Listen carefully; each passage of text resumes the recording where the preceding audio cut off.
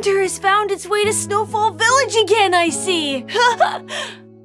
Everyone looks so busy preparing for the season. So, who are you planning on giving this present to? To my friend next door. It's a warm, fuzzy hat. I think they'll like it. That'll keep them warm this winter, I'm sure. Go on then, and give your friend their present. Yes, Dad. I'll be right back. Oh, it seems like villagers here give each other presents in preparation for winter. What a nice custom! Don't you think so, Snow King? We should get going as well. Grandma Cotton is waiting for us. Grandma! I'm here! It's me, Snow Sugar Cookie. Oh, there you are. Come in quick, you must be freezing. The weather is much colder than usual. Everything has frozen over, and it's too cold to snow. Looks like we have an especially cold winter ahead. That's right.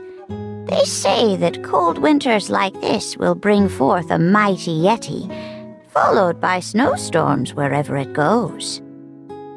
A Yeti? Yes, a big, big creature wearing a thick coat of snow and ice. Yetis use their magic to call forth snowstorms and blizzards and freeze anyone who dares enter their territory. Oh, but do not worry, dear. When winter chills come to our land, the villagers always exchange gifts to help each other stay safe and warm. Oh, have you prepared presents for your friends as well, Grandma Cotton? Oh, of course, of course. Only, my friend lives deep in the mountains. The road is long and harsh. Oh, I can help.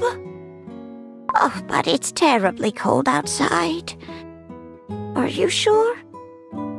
Hungry wolves roam these lands as well. Don't worry. I love wintertime. And I have Snow King by my side. Snow King will protect me.